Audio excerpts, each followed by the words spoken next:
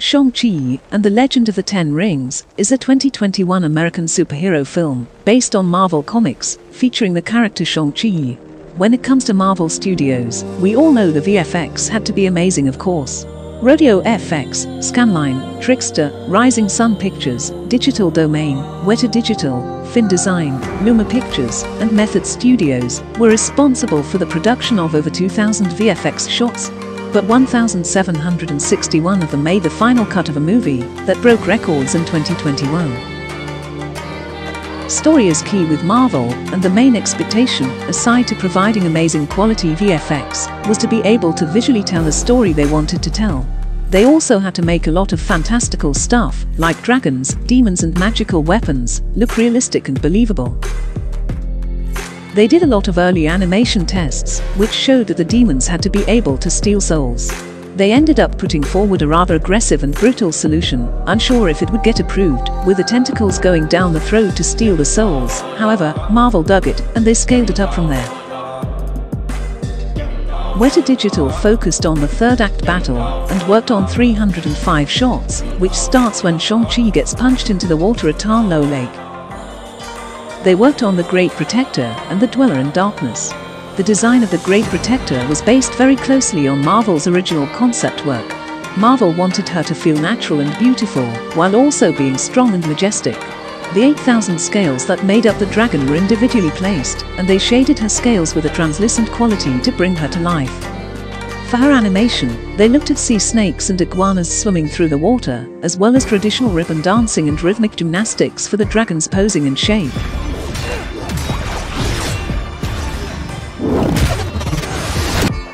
The Dweller in Darkness is a massive 250 meters long dragon with no eyes and a mouth full of teeth. The internal veins would shine through translucent parts of the body, revealing its skeleton and muscles. It was designed to be very aggressive, with spikes and tentacles, and skin that was plated, but also had a leathery feel. It was built with a full skeletal, muscular and vascular system, which they used to show it powering up.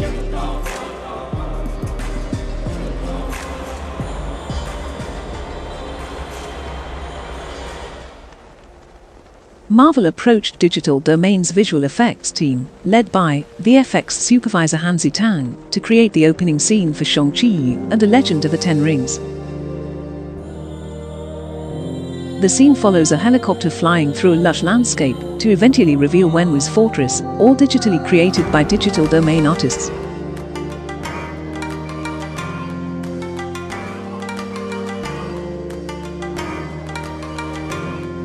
Digital Domain also provided visual effects for the action-packed compound escape sequence, which required its artists to use practical and digital effects as Shang-Chi and his allies race and find their way out of a parking garage.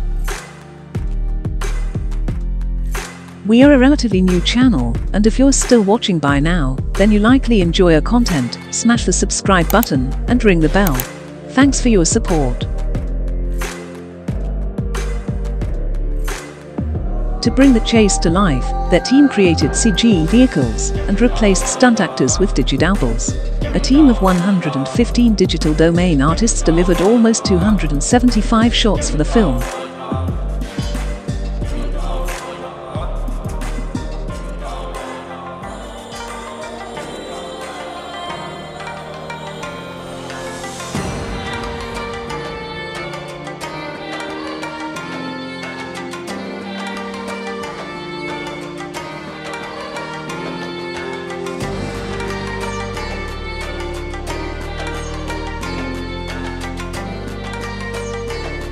For the full Ta Lo environment, Rising Sun Pictures created the central part of the village.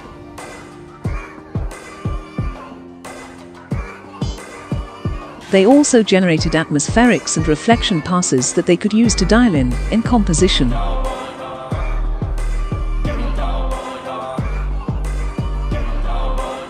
This was where a large part of the movie transpired, and the digital jungle that would serve as a backdrop for the later parts of the film.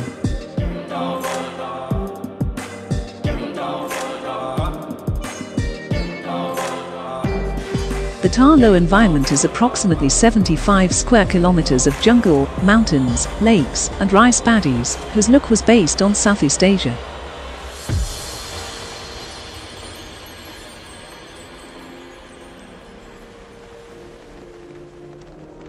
RSP started by laying out a physical structure based on research they did on forested areas of Vietnam and East Indonesia, and then built up a library of trees and flora based on their research, which included many different varieties of bamboo.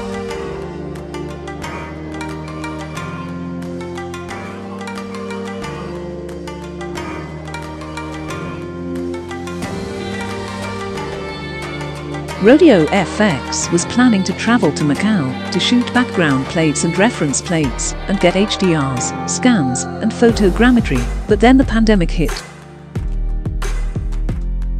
Travel was restricted, and the viable option left to them was to create a fully CGI Macau.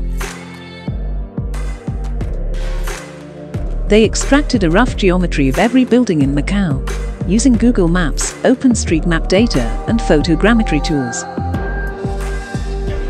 For the bamboo scaffold fight scene, the team created a rough mock-up of the scene and tagged every shot to its location on the building. This enabled them to determine which window the characters would emerge from at the start of the scene, over how many stories the action took place, and which windows would be damaged. The size of the VFX team was over 1,000 visual artists and took around 18 months to complete the project.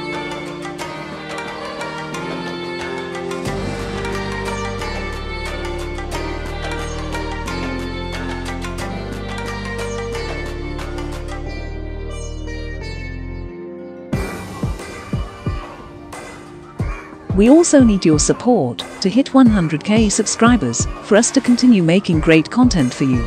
Also, like and share to as many as you can. Thanks for watching. Let us know in the comments down below which movie visual effects breakdown you'd like to see next. Don't miss our content every week. Click subscribe, ring the bell, and see you in the next one.